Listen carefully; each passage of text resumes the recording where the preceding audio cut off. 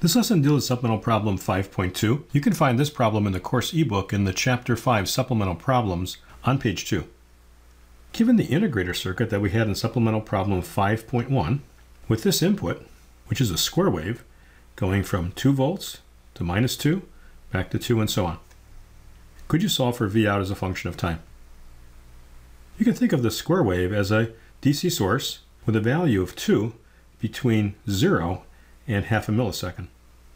Let's assume our capacitor is initially uncharged. The voltage across it when we start the problem is 0, and then shortly after that it still is 0, because it can't jump instantaneously. And then from Supplemental Problem 5.1, we found that V out of t was equal to -1 over R1C2 integral from t0, which is 0, to t of V of s of x dx.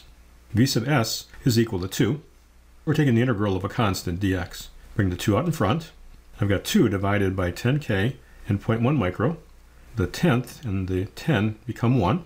K is equal to 10 to the 3. Micro is equal to 10 to the -6. The product of these two then is equal to 10 to the -3. The reciprocal of that is 1,000. So -1,000 times 2, and then the integral of 1 dx, upper limit minus the lower limit. We get -2,000 times t volts, and this is valid between 0 and half a millisecond. Let's graph this. This is the equation of a straight line passing through 0. When t is equal to 0, you have 0. When t is equal to half a millisecond, the half and the 2 become 1. The millisecond times the k becomes also 1. You get -1. That's this point right here. Just have a straight line going from 0 to -1 at half a millisecond. We'll next integrate between half a millisecond and 1 millisecond, where the input becomes -2 volts. Now V out at t equals 0.5 millisecond minus, we just found to be equal to -1 volt. And that's also the same at t equals 0.5 milliseconds plus, because the capacitor voltage cannot change instantaneously, and the output voltage is the negative of the capacitor voltage. -1 over R1C2, integral now from 0.5 milliseconds to t of V of s dx, plus our initial condition at the output. This ratio is equal to -1,000. This was equal to -2. I want to bring out the -2. The integral of 1 dx, upper limit, minus the lower limit, plus the initial condition of -1. Multiplying these two out, we get a minus and a minus canceling, get plus 2,000 t. We get a plus 2,000 times 0.5 milli. Milli and the 1,000 cancel. The half and the 2 become 1. -1, and I also have the initial condition of also -1. We get 2,000 times t minus 2 between half a millisecond and 1 millisecond. Let's graph that. When t is equal to half a millisecond, the k and the milli cancel.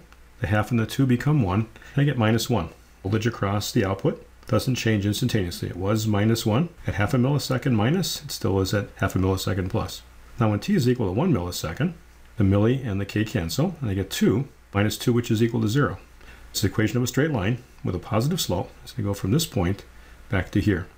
We're back where we started again. If we take the next cycle of our square wave, we'll get exactly the same result, and it'll repeat itself.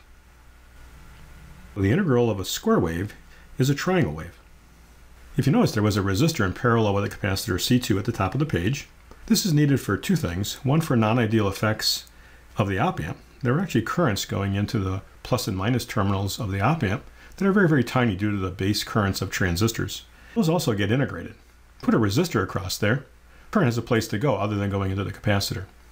The second reason for the resistor is that there's an average voltage across this waveform. It's a half a volt.